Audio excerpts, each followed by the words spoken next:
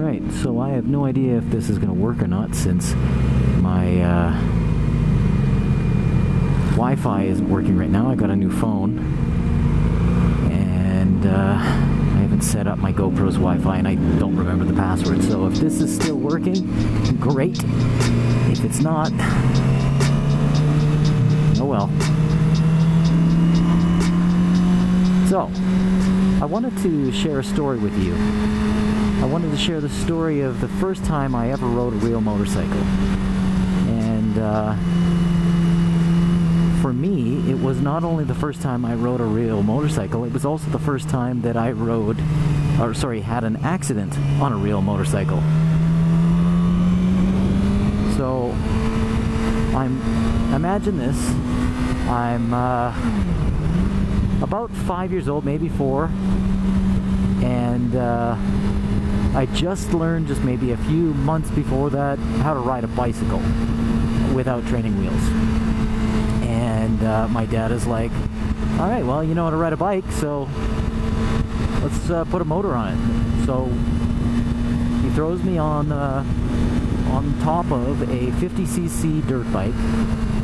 Doesn't really give me a lot of, tips, as, tells me where the throttle is, where the brakes are, nothing super technical, of course. I'm basically 4 years old, so what am I going to know? What am I going to retain anyways? And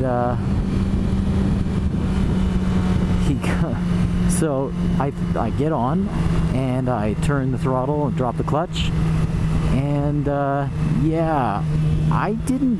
So if you look at my right hand here, I wasn't doing the broken wrists technique where if you don't know what that is, if anyone's watching who doesn't know what that is, basically you bend your wrist backwards a little bit, and so when the bike lurches forward, if you drop the clutch too fast, you're actually close the throttle as opposed to open it. So if I were to open it right now, right, it lurches forward, and if I was holding my wrist the wrong way, it actually will open it even more, and that's exactly what happened. So this is a little 50cc bike, but of course I'm microscopic at that time, so it can really, it was enough bike for me at the time. And yeah, I start flying, and I'm totally out of control. I don't know what I'm doing, and I happen to be going straight for a picnic table, and I'm wearing an open face helmet, so of course I'm about the right height where the picnic table, the butt end of it, is going straight for my face. And my dad, thankfully, who's pretty quick on his feet, and he's also got these long arms that he can he's pretty famous for being able to make that last save at the last moment, and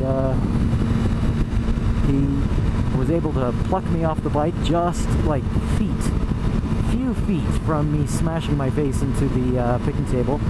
Of course, the bike sails into the picnic table, but I'm no worse for wear, and we picked the bike up, dusted off. It's got a couple of scratches, a couple of extra dents, but it's going to survive. And he says, all right, now get back on. And I really did not want to go back onto that bike. And he said, well, if you don't go on now, you never will again. And I'm like, I'm okay with that. But he said, no, because if you let your life be ruled by fear as opposed to what you want, it takes things off the table for you in life. So he gets me back on, and this time I'm a lot more careful. I understand a little bit more what that throttle can do, and of course I'm still not doing everything right, but I don't lose control. And next thing you know, slowly but surely, I get a little faster, and I forget my fear, and it's replaced with joy. And that's when I was hooked.